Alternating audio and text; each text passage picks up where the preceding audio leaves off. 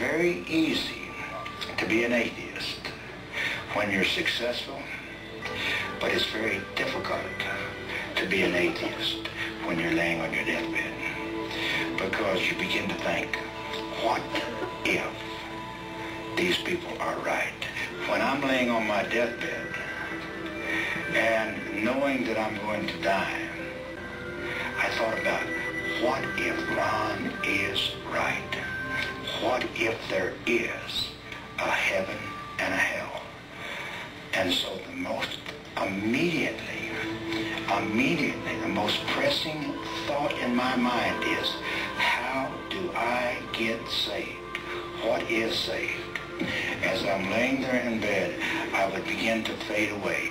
And as I would fade away, I would begin to go down. Now, it was like darkness. It was so dark. It was like the very darkness just penetrated into your very, very being.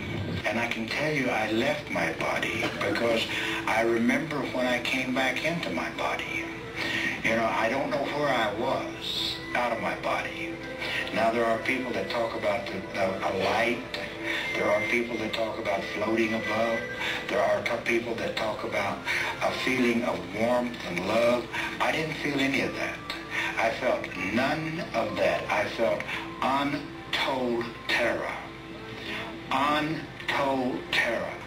It appeared like the ambulance literally exploded in flames. I thought it had actually blown up. It filled with smoke, and immediately I was moving through that smoke as if through a tunnel. And after some period of time, coming out of the smoke and out of the darkness, I began to hear the voices of a multitude of people screaming and groaning and crying. But as I looked down, the sensation was looking down upon a volcanic opening and seeing fire and smoke and people inside of this burning place screaming and crying. They were burning, but they weren't burning up. They weren't being consumed. But the most terrible part of it, I began to recognize many of the people that I was seeing in these flames. As if a close-up lens on a camera was bringing their faces close to me, I could see their features and see the agony and the pain and the frustration. And a number of them began to call my name and said, Ronnie, don't come to this place. There's no way out. There's no escape. If you come here, there's no way out. And the smell was like sulfur, like an electric welder. And the stench was terrible. I hear people calling me outside the room, and they're saying to me in soft, gentle voices, Howard, you gotta come with us now. Come quickly. Come out here.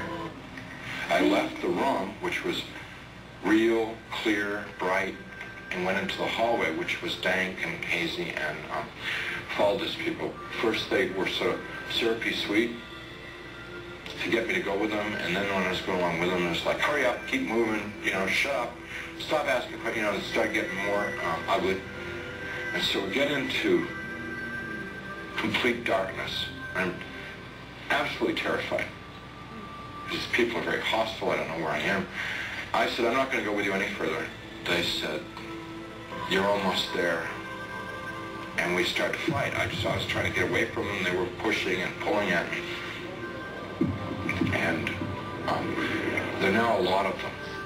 What originally had been like a handful, now was, since it was darkness, hundreds or thousands, I have no idea.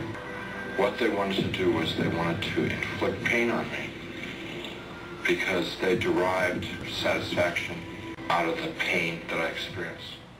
The story of Kenneth Hagin's near-death experience is spectacular.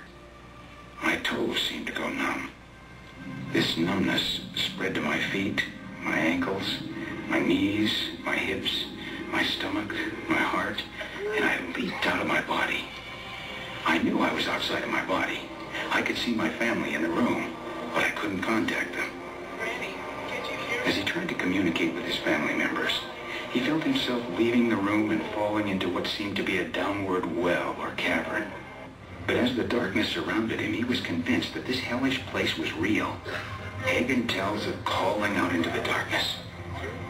God, I belong to the church. I've been baptized in water. I was conscious of the fact that some kind of creature met me at the bottom of that pit. I didn't look at it. My gaze was riveted on the gates. As the creature grabbed Hagen, he said, that place shook. It just trembled. Hagen remembers praying as he ascended towards earth. Oh God, I come to you in the name of the Lord Jesus Christ. I ask you to forgive me of my sins. I want you to know it was like a 2-ton weight lifted off my chest.